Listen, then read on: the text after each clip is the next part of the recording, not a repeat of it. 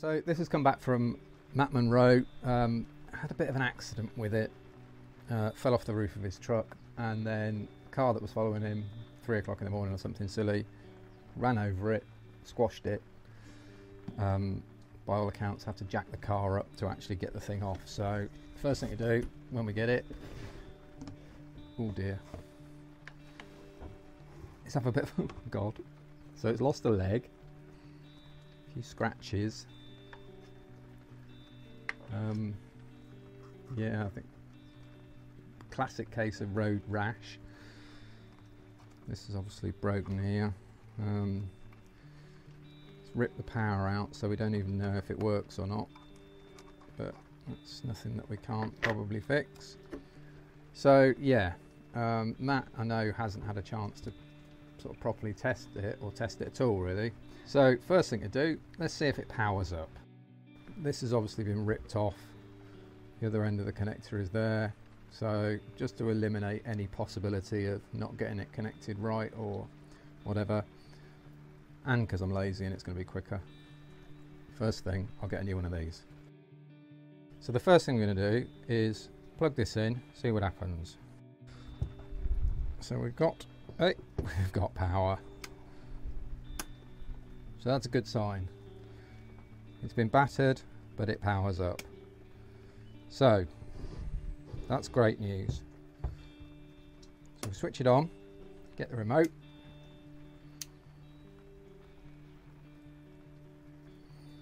Find a suitable call. Tiny pups, why not? Let's turn it down a little bit so I don't want it too loud. Play. Okay, no sound. Right, so the sound issue could be the speaker's gone, could be a dodgy wire inside. So the first thing to check is we'll put an external speaker on it. So this is just a speaker that I've wired up for when I want to test callers. So we'll plug this into the external speaker port like that, and we'll try again.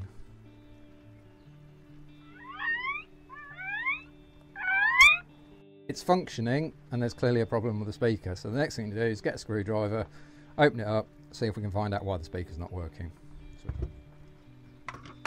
And we'll unscrew some of these.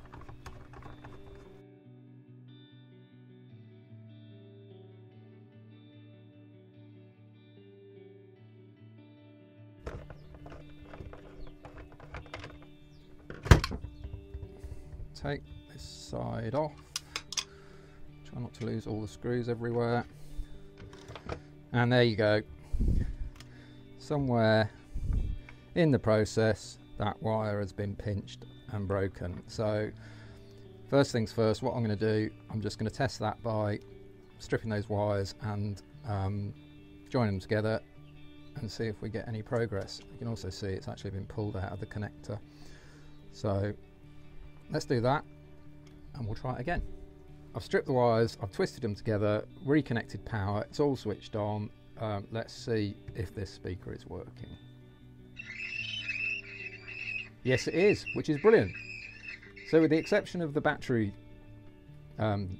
being ripped out and spread across Scotland, and the connector breaking, and one of the speaker wires getting crimped and broken, everything seems to be working. The rest of it's just cosmetic. So really now it's just a case of pulling it all apart, putting it in a new case, putting it back together.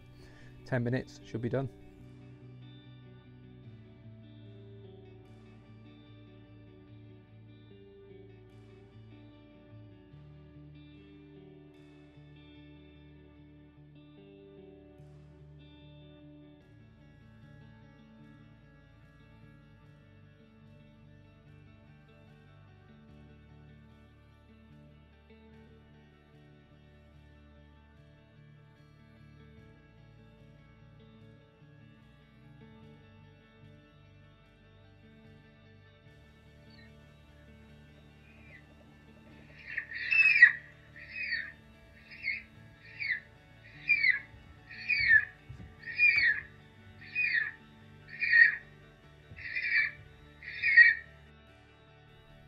Right, so here it is.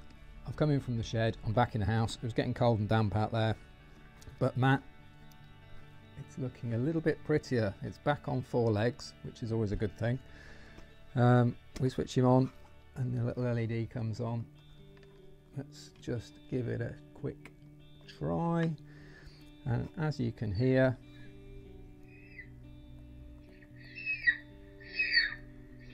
good old distressed pheasant sound.